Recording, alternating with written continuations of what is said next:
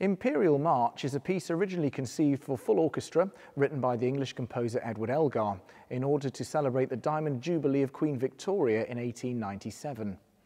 A particularly successful transcription of this was made by George Martin, and I can still remember how this piece moved and also inspired me as a youngster, when introduced to Simon Preston's iconic recording, which of course he made at Westminster Abbey.